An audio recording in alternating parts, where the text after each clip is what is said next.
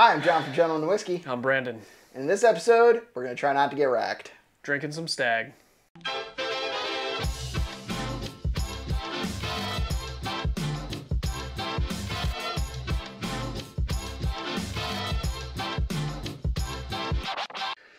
So, in this episode, we are talking about 3 batches of Stagg. We've got 22B, 23A, and then we have a store pick just for funsies. It's the control. It's the control. This is science. If that's what you need to tell yourself, that's what it is. That's what I need to tell myself. It makes it a blind. Dude, literally, Stagg batches, yep. I can't pick them out. John poured them up into groups, and I split the groups up, so he doesn't know what's where, and I don't know what's where, other than it's all Stagg, and we're going to drink it. Absolutely. And then pick our favorites. Yeah, we'll give them a nice ranking. It's your 22B. Yep. It's my 23A, thanks to our friend Jeff. And it is my store pick from Joe Canals. Because I only have 22B. I've got one. I have one Stagg. Yeah. One deer. That's different. It's not a pun. You'll get there. Drink a little Stagg, then Drink a little Stagg, then we'll see. All right. Left to right. Drinking the Stagg. Cheers, man. This is one of my favorite bourbons. Probably my favorite in my collection. This is some of the best, not available, but we have it, bourbon. This is a spicy boy on the nose. I feel like every time I drink Stagg, it smells amazing. It smells awesome. It's incredible bourbon. It really is. The Stagg, formerly known as Junior. I love it. It's proofy on the nose. Like, don't get me wrong. I understand why some people don't like Stagg.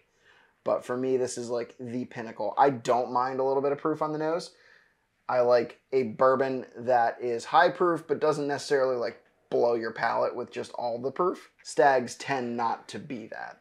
This one on the nose, whichever one it is, it's not as fruity as some of the Staggs that I've had are. Yeah, it's a little bit of like vanilla cake icing. So some Staggs that I've tried, it's that like Buffalo Trace grape just hits you right away. Yep. There's a little bit of fruitiness in there, but it's like underneath.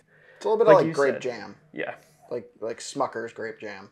Dude, I literally all the time, I get my Smucker's grape jam out and I just smell it. Sick burn, bro. Got him. So do you like, okay, when you're making a peanut butter and jelly sandwich, right? And you put the bread I'm allergic to peanut butter. Okay, when you're making your jelly and butter sandwich or whatever. Never made those. Yeah, well. All right, imitation peanut butter and jelly sandwich. Whatever you're jellying your bagel, do you go like this and then just do that so you don't smell it? This is so ridiculous. All right. No, but if you're coming at me. Yeah, we're going to go there. All right, I'm spreading on the jelly. Yep. If I'm standing and I'm standing over the table, like yep. I can't smell it from there. I don't think my nose is as sensitive. Yeah, anytime like my wife will open something in the kitchen.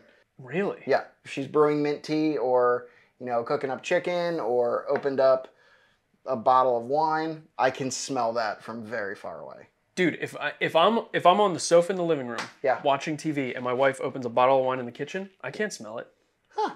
But I'm just saying, like, I have always been able to, like, smell things from far away. So maybe that's the difference. Maybe you're making fun of me, but I just have a more sensitive nose. Yeah, I mean, obviously I'm going to make fun of you. For me, like, whatever isn't there, or my sense of smell isn't as sharp, right? So, like, when people say those notes like Smucker's grape jelly, I'm like, I have no idea what Smucker's grape jelly smells like. I can't tell. I couldn't even, that doesn't in my brain, but, like, I make a peanut butter and jelly sandwich. I'm not smelling the jelly until it's, like, here. Mm. So, do you smell the danger? Dude, you should just drink this. Yeah. All right. Cheers. I've been nosing this for an hour. It's not been an hour.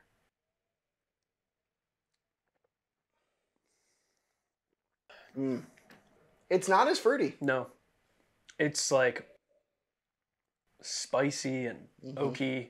Oh man, dude, it's like rich. Dude, it's making my mouth water. The grape jelly note is there.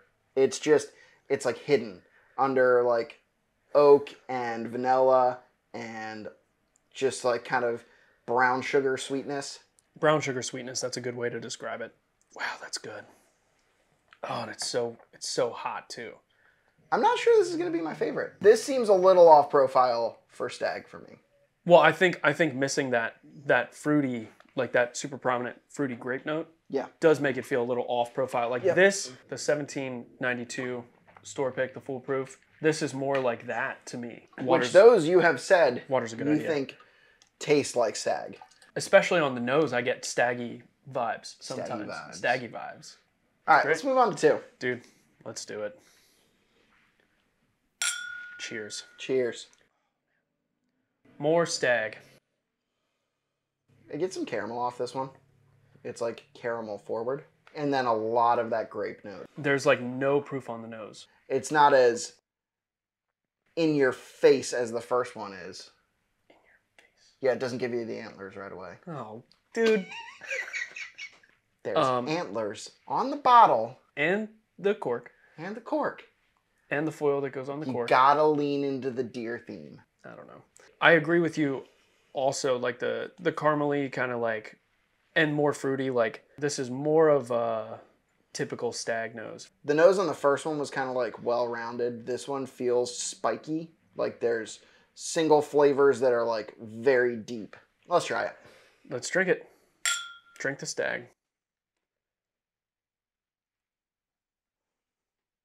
Oh, that does not drink its proof. Man, that's crazy.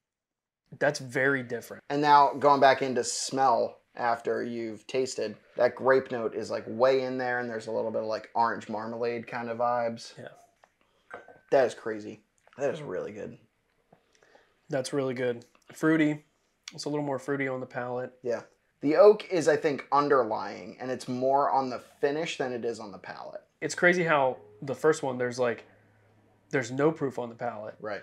But then on this one, it's like immediate. You get like that blast of proof. For me, like liking the higher proof stuff is because it's part of that experience. Right. It's like an explosion right away. Yeah, it's like a pop. Yeah. Like Weller Full Proof, a pop of flavor onto your palate. Yeah.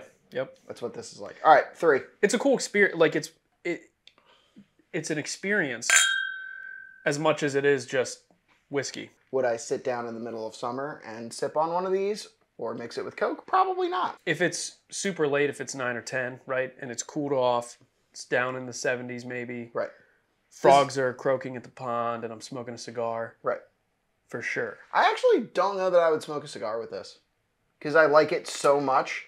Oh, that's true. And that's why, like, I wouldn't personally mix it with Coke. I personally probably wouldn't put it on ice. Oh, dude. It's because I like it so much. But, I mean, other people, that is their preferred experience. I agree with you, and I feel the same way. Like, there's a number of bottles, one, because they're hard to get, because they're hard to come by, because they're more expensive, like, on secondary. You know, okay, MSRP on this bottle is amazing. Most people are paying above MSRP, even $100. Like, $100 is a deal for this bottle, I think. I don't want to mix it with anything because I want to experience all of it in its fullness. But to entertain that idea, I wonder what this would be like in Coke. I bet it would be wild. Probably. As far as like compared to like Jack Daniels or you know Elijah Craig Small Batch or something. Maybe that's a video we have to make at some point. We'll take the 17 that we don't like as much. Okay. All right. I'm okay with that. I'm not going to lie to you. Selfishly, the first thought was like, well, I don't want to do that with my 22B. Well, then we'll do it with my 23A or 17 or store pick. Not the store pick. Yeah, you're right. Not the store pick. This one is hotter on the nose. It's hotter on the nose. And this one, I'm getting like stronger vanilla, brown sugar kind of stuff on the nose. I get really strong grape and then like brown sugar and a little bit of cinnamon.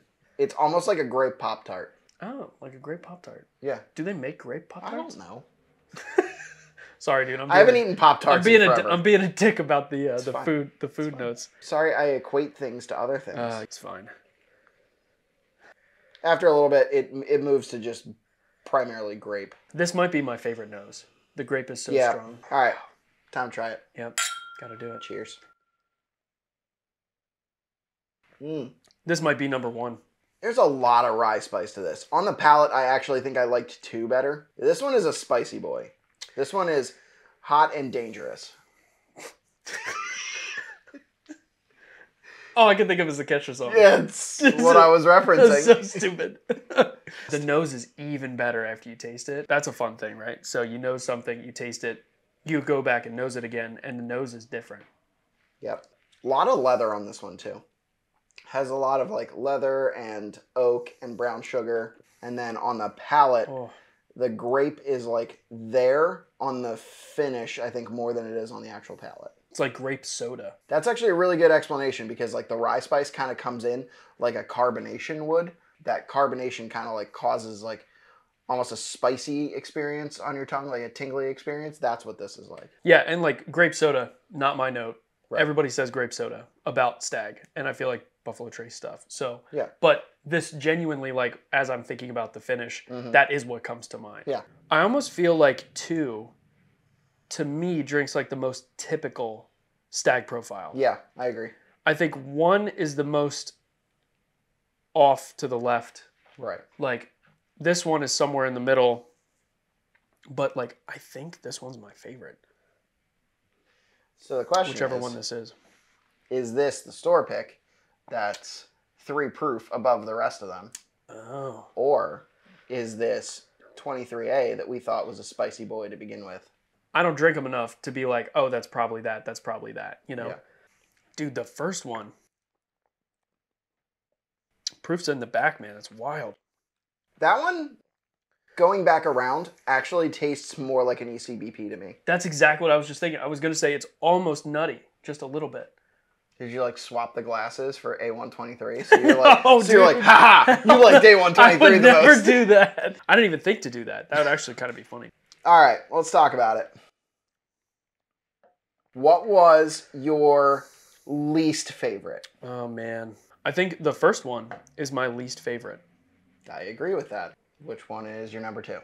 Number 2 is my number 2. Man,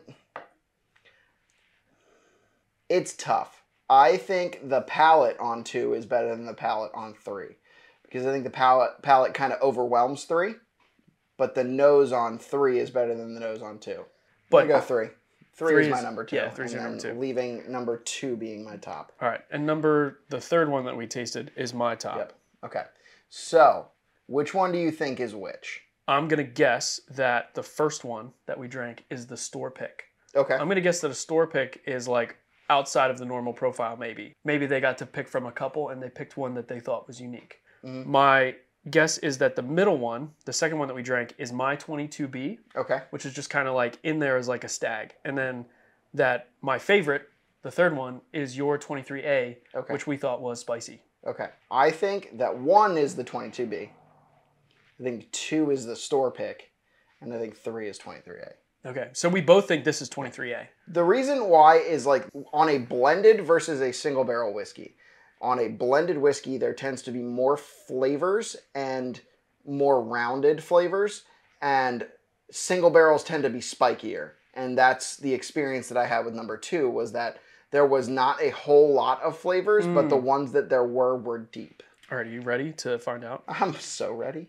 Our order in groupings was 2, 1, 3. Okay. 2 is the 22B. 1 is the 23A. And 3 is a single barrel. Okay, so I got the 1 right. Yeah, you got 1 right. I would go that 3 is probably the best. 2 and 3 were so close for me that your ranking, I think, determines it.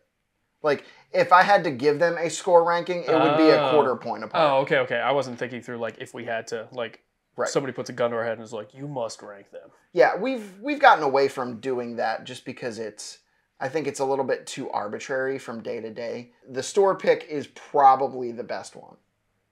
It's a spicy boy. Yeah. For sure. But it is very close between the two of them. I mean, dude, it was close with all of them. They're all amazing. But, you know, we've done this before. You know, we had a video where we did batches 14 through 17. And we really didn't like 17 that much. And then when we went to do it in our Shelf versus Tater series, so check above for the links to both of those. The Shelf versus Tater one, the 17 was good. It really, I think, depends somewhat on days. So blinds are not the end-all, be-all for us. I do think they're really valuable, though. Yeah. I wonder what our experience would have been had we known. But I think we actually went in order of proof, too. Because the 22B is 130. I'm pretty sure this is 130.2. And then the store pick is like 134.4. So there's actually 4.2 proof points difference, which is not a ton, but it is I think, noticeable amount. I think with these it is. I wouldn't be mad to own any of these. There is not a Stagg that I would be mad to own, right? Maybe 16. So. If there's someone watching with an unopened batch 16, you know, if you think I should have it and you want it to be with someone that would appreciate it, treat it right, take it for walks every day. Batch 16. Take it for walks every day. Yeah. All right. If you like this content, check out our other videos. Please like, comment, and subscribe. And we hope to see you next time. Thanks for watching, guys. Cheers. Yep. Cheers.